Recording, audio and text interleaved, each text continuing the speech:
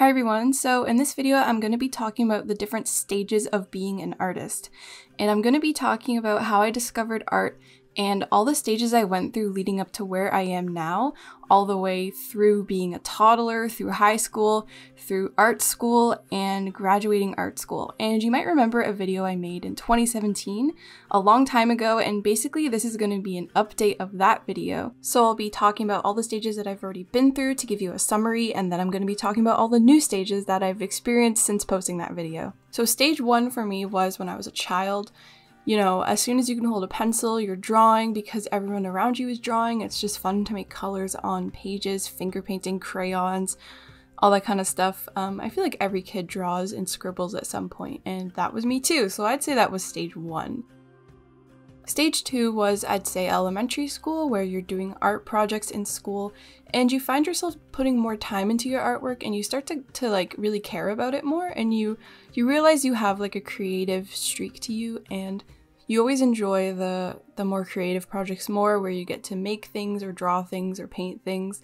And I'd say this was about elementary school, and people around you start saying like, oh, that looks really good, or oh, you're so creative, stuff like that.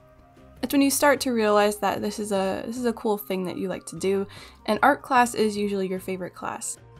Stage 3, I'd say, was middle school, grades 6, 7, and 8.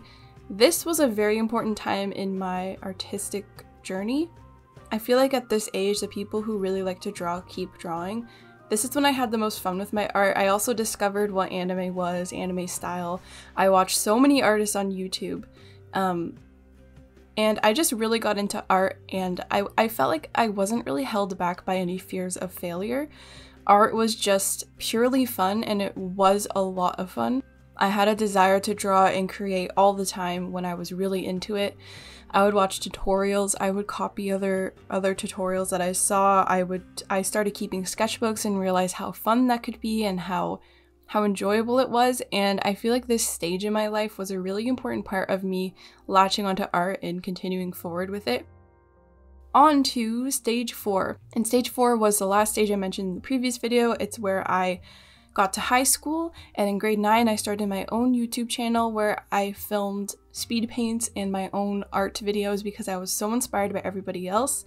At this point, it still wasn't part of my career, it was just a hobby. I counted stage 4 as all of high school, and this is where I was about to enter illustration. I was going to go to get an illustration degree, and I was about to enter that in the fall, following me making that video. And at that point of making the video, my channel had just experienced its peak growth, so I got a lot of new subscribers and started to earn enough for my channel to sort of be like a part-time job or more of a full-time job. Not fully full-time yet, but it's when I started to make money from YouTube, and that was really cool. But I still was not fully sure what I wanted to do with my life. I just knew that I wanted to go into the art program, and I was already making income from my art and my YouTube channel, and I was ready to see what was in store for me in the future. I also mentioned at stage 4, I experienced a lot more doubt and criticism of my own art and fears of failure, whereas in the previous stage you're just drawing because it's purely fun. But when you start to take something seriously and you really want to learn a lot more about it, that's where the fears come in. And stage 4, I definitely experienced this, and I experienced what burnout was like when I was trying to post 2 videos a week every week. I did that for a long time. I can't believe I did that.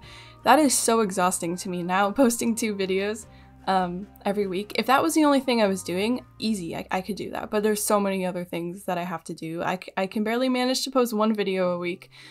But this was another very important stage for me. It's when I realized that growing a following happened. I was lucky, and it was very possible for me to make money off my art, and I wanted to do more with it. So after that summary of the previous video and my previous art stages, we get to stage 5. I would call this my freshman art student. And this was a really interesting stage because I was new to art school, and in my life I had never really had friends that drew the same way I did, and that I never really had friends that were into art and into all the same things that I was into, and that kept sketchbooks and that drew all the time and was interested in like really making something out of their art as a career. And I suddenly met all these people that had the same mindset as me, and it was so cool, and I felt very like connected to this group of people who were just trying to improve their art and giving critique to people and meeting all the professors and having art classes. It was really exciting. And this stage, I'd say, was probably just like in my first few months of art school. And of course, homework is always gonna eventually become tiring, and it's not always like sunshine and rainbows. And there's definitely a lot of things about art school I didn't like, but there's a lot of things I did like. And in the beginning, it was just so cool to me to see all these other people who were just like me in terms of drawing, talking about art supplies, talking about styles, showing each other our sketchbooks, flipping through, drawing, doing life drawing together. It was a really, really exciting time, and that was one of my favorite parts about art school. Also, for some context, I graduated art school about a year ago, so I can talk about my entire experience in terms of like my stages of being an artist. So I would say stage 6, I'd call it the burnt out art student trying to juggle everything and also sacrificing certain things. So basically, I was deep into art school. I'd say this is like years 2, 3, and 4.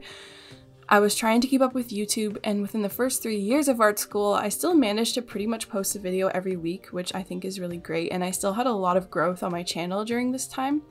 I started a shop and Patreon during this time. I made my first sticker pack. I ordered my first enamel pin.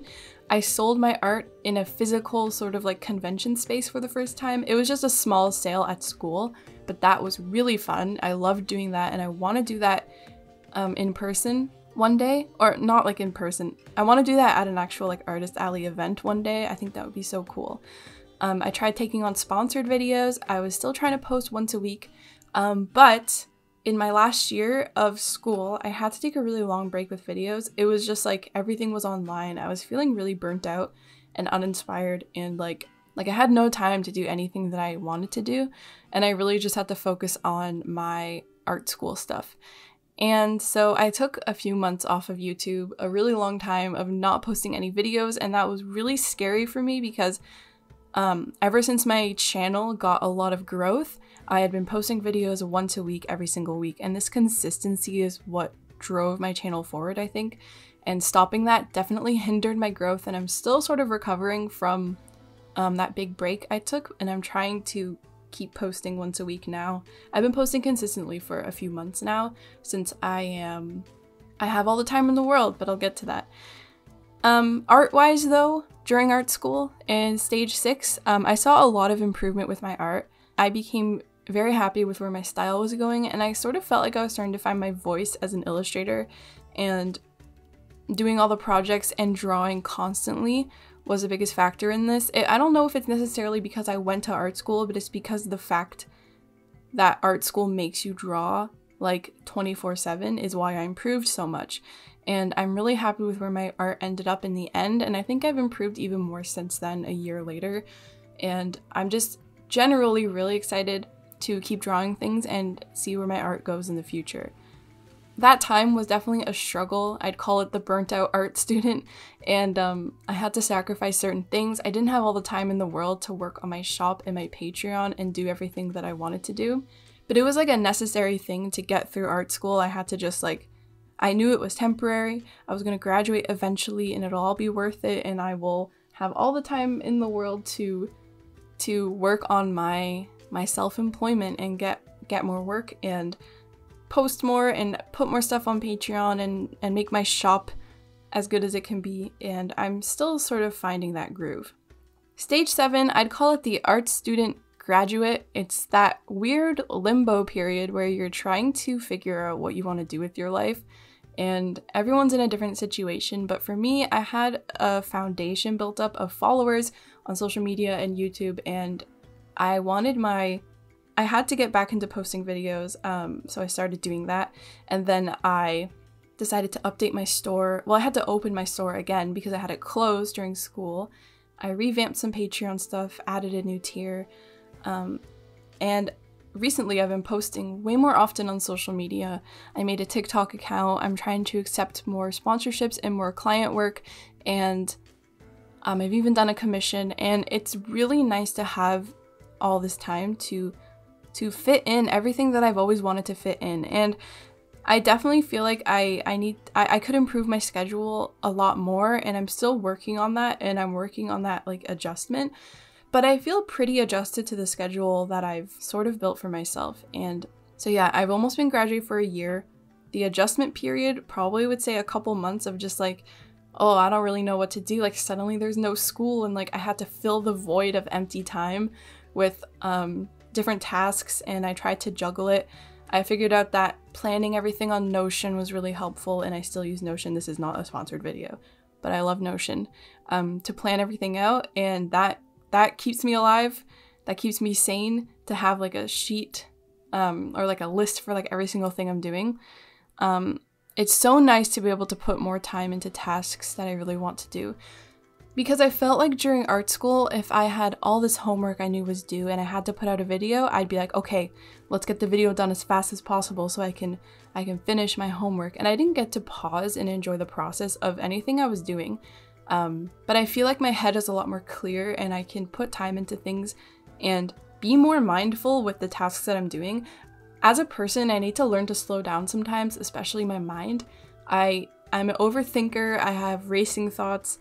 I ruminate over things a lot, and when you're in art school or any college and you're trying to do other stuff, your mind is like split between two things at all times, and it's really hard to be mindful and like think clearly about things and slow down, because you feel like you have to go as fast as you can, or else everything will like slip away and you'll miss deadlines, and it'll just become difficult.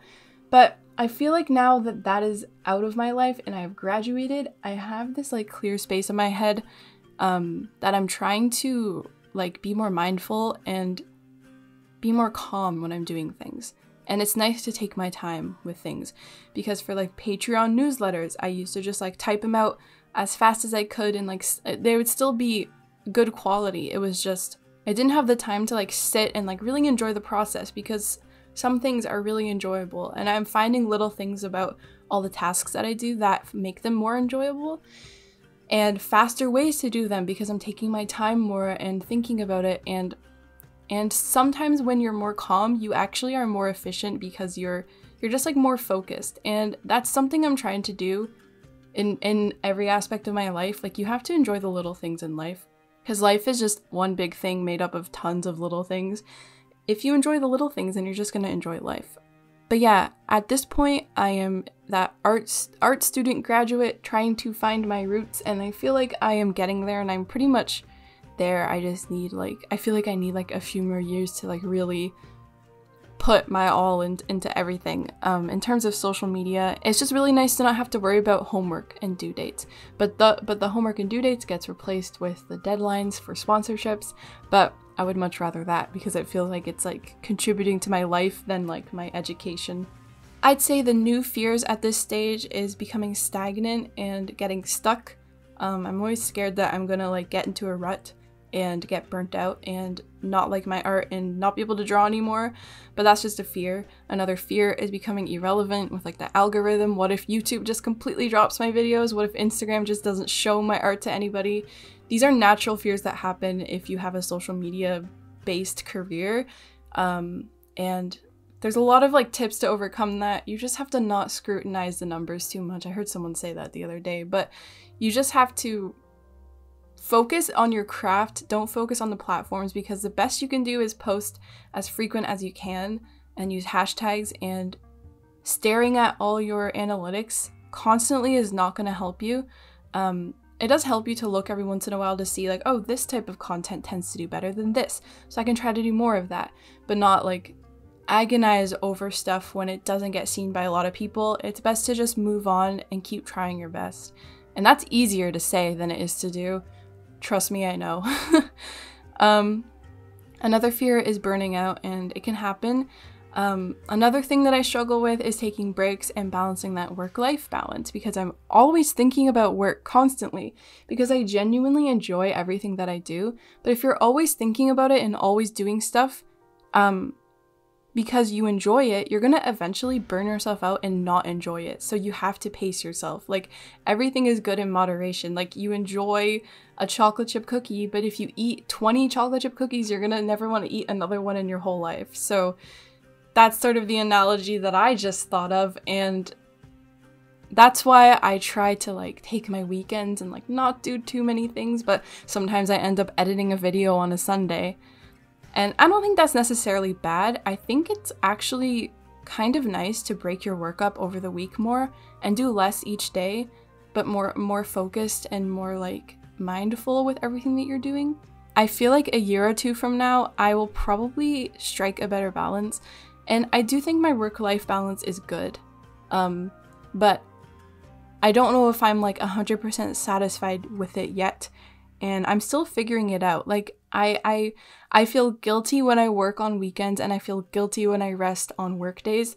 And I don't know, it's definitely a big struggle. And if you're self-employed or have any sort of similar thing that I do, you'll probably relate to that. And if you have any tips, let me know. But I hope you enjoyed this stages of being an artist from a child to where I am now.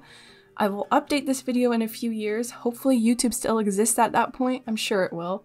I hope you enjoyed this. Like I said, I have a shop where I sell prints of my art, stickers, enamel pins, tons of stuff like that. And I have a Patreon where anybody, for $16 each month or each package you want, you get 2 prints and a sticker sent to you. And I also have original art there that you can get cheaper than on my actual store.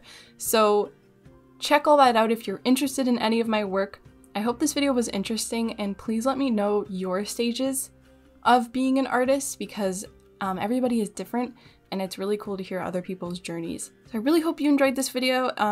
It was fun to get this all said out loud and recorded down so that I can come back to it in a few years and see where I am now. I think looking back is so important, and making records for yourself to look back to is really satisfying. So thanks so much for watching. I hope you're having a good week, and I'll see you in my next video.